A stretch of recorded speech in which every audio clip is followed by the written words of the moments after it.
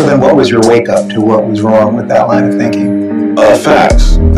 Hey, learn all you can before you reach conclusions. Yeah, so at least look at the facts and test your belief against facts rather than just keep repeating words that are popular. It's important to know what you're talking about.